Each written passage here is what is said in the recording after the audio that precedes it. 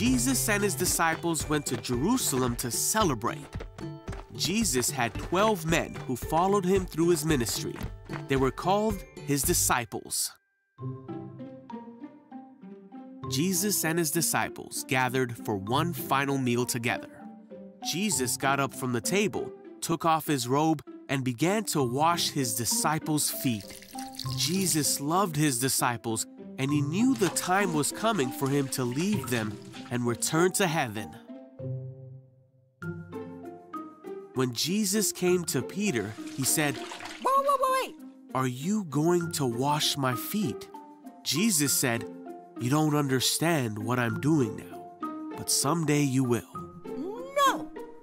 Peter said, "You will never wash my feet." But Jesus then told him that unless he washed his feet, he would not belong to him. Oh, well then, okay! Then Peter said, "Then wash my hands and head as well, not just my feet." But Jesus told him that was not necessary. He just needed to wash his feet for Peter to become clean.